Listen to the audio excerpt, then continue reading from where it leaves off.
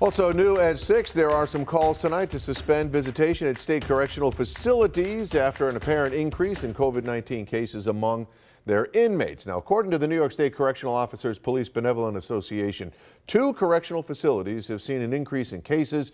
There are 30 positive cases and over 120 people in quarantine at the Elmira Correctional Facility right now, and over 70 positive cases at the Green Correctional Facility near Albany over the last couple of weeks. The union says more facilities are, quote, on the brink.